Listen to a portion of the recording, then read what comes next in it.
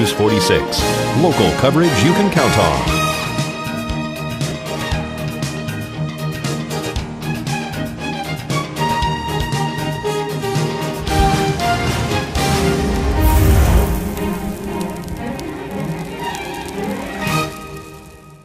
Who can make sense of the real estate market in today's economy? How can the market benefit you? Call Kathy Slaughterback to the rescue and her partner Ray Quinn. They have a whole team of experts at All-Star Real Estate. From short sales and foreclosures to residential and commercial properties, they even recommend a great mortgage specialist. It's a total package at All-Star Real Estate. Questions answered, problems solved, and investments possible. Call 727-1354.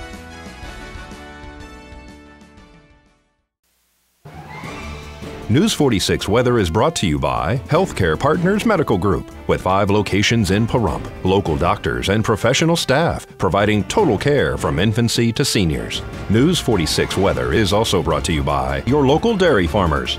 Dairy products are very important in maintaining a healthy body. For more information, you can visit their website at nevadadairycouncil.org. News 46 weather is also brought to you by Humana.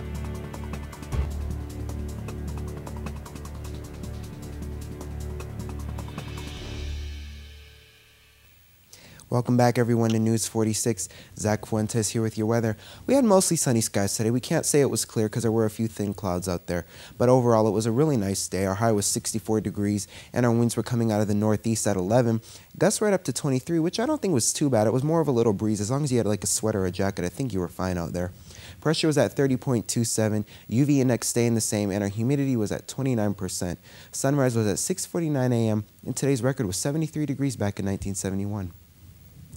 Tonight, it looks like we're going to have clear skies, though. Our low is going to be 28 degrees, and our winds are going to come out of the north-northeast at 7 miles per hour.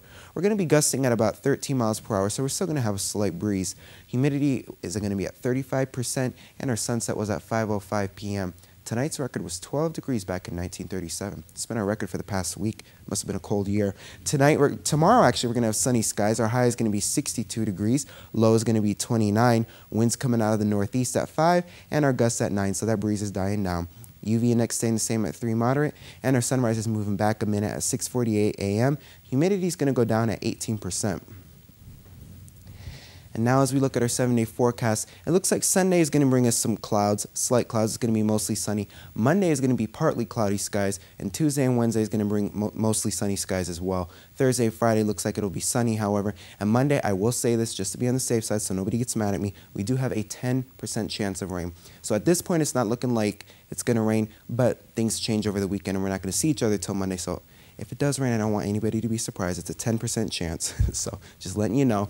Our highest high looks like it's going to be on Friday at 67 degrees, and our lowest low looks like it's actually going to be tomorrow night at 29 degrees.